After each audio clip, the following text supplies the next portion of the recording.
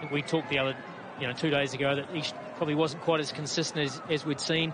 Maybe the leg break wasn't spinning. Today, it was exceptional. He got that drift, he got that turn, and he came on at key times, picked up some key wickets. So I think he'll be very pleased with his day's work.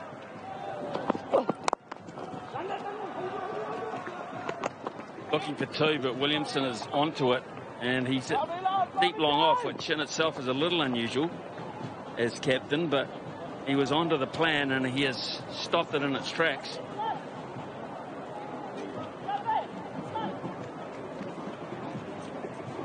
Apparently that's a meteor shower. Cameraman missed nothing.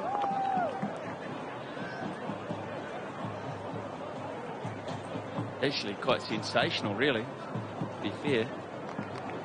May it lands somewhere not close.